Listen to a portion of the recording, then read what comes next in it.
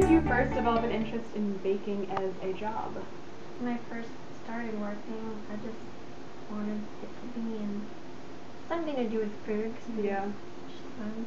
I've been baking like my whole life, and it's just better than any other job I can think of. Okay, how long have you been working at Take the Cake? It's been over a year now. Over a year. Do you remember what month you started, or? It was July.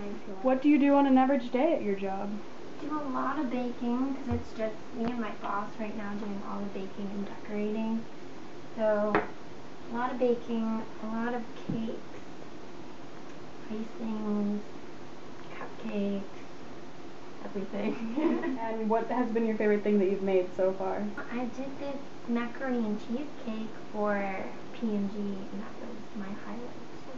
I think it turned out like the best, and it was just like a box of Kraft macaroni and cheese. It was like probably this big. And it was pretty awesome. And what's your favorite thing about working at Take the Cake overall?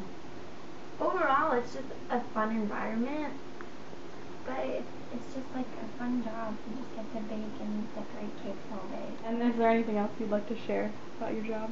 Have fun with what you do. Thank you for the interview, Sam.